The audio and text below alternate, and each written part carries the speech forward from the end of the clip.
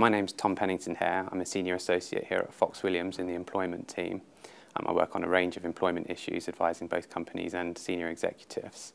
I'm going to be talking about restrictive covenants today because there's been a lot of recent developments in terms of restrictive covenants, in particular one case, the Tillman and Egon Zehnder case, which has radically changed the court's approach to restrictive covenants.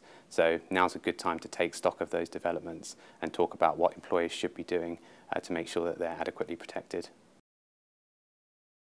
Employers typically use restrictive covenants in order to protect their legitimate business interests. That's things like their confidential information, their trade connections with customers or suppliers, and also to protect a stable workforce, their key talent.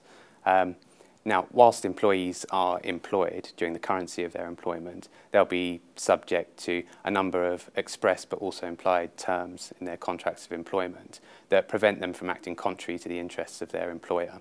So prevent them from doing things like setting up a rival business on the side and using their employer's confidential information, or prevent them from poaching clients. But when the employment relationship ends, those implied duties also come to an end. And so employers need a way to try and protect their business interests past the term of the employment. And that's where restrictive covenants come in.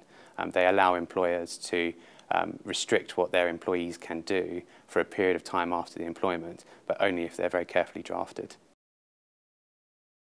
The Egon Zehnder case is probably the most significant development in terms of restrictive covenant case law in the last 12 months or so. And there's really two key things that come out of the Egon Zehnder case. Firstly, that any restrictive covenant which is capable of operating to prevent an employee holding any shares whatsoever in a competitor won't be enforceable. And that's a real problem because many restrictive covenants, in particular non-competes, will purport to prevent an employee being interested in a competing business. And that includes just a minority shareholding. It includes holding just one share in a competitor. And that renders the covenant too broad to be enforceable, and so the covenant falls away. The other thing arising out of the Egon Zehnder case is the court's approach to severance. The courts held that it's not possible to sever or delete the offending part of the covenant that renders it too wide and therefore unenforceable. It's not possible to delete that part in order to leave the rest of the clause standing. And so if just one part of the restriction is too broad, then the whole thing will fall away, and that can leave employers without adequate protection. In terms of practical tips, I think the first one has to be for employers to go back and look at their template employment contracts and see if their covenants suffer from this issue.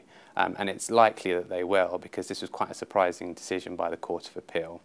And I should mention that it's currently on appeal to the Supreme Court, and so the approach may change, but for now we're stuck with the decision that it is, and so companies should be reacting to it now. So first thing is to go back and look at the restrictions and see where they ought to be amended. If they do prevent even a minority shareholding in a competitor, then they ought to be amended.